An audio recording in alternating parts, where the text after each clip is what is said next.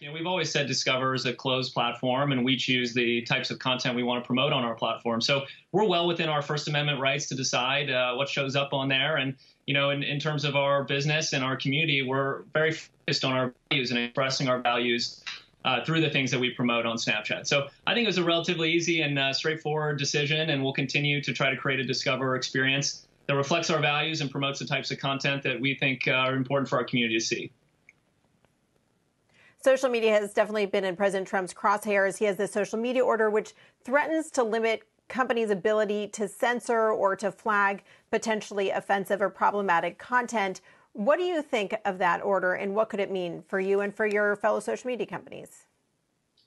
Well, I think what you're talking about specifically are the proposed changes to Section 230. Actually, Section 230 was designed to promote free speech because what it tried to do was allow platforms to take the steps necessary to, create a safe environment, try to remove content that's violent or threatening or otherwise abusive, but generally create a place where speech could be hosted freely and not hold platforms directly accountable for speech that individuals make on that platform. And so I think actually the thrust of Section 230 was to protect and promote people's ability to speak freely on these technology platforms. So I'm not sure, frankly, how these changes that are being proposed would impact Section 230, but I do think it is important to, reiterate the First Amendment. There seems to be some confusion about the First Amendment and who that applies to. And the First Amendment is very specific. It's actually designed to protect individuals and private businesses from the government. So I think the really interesting thing here, and you're seeing lots of businesses and brands exercise their free speech.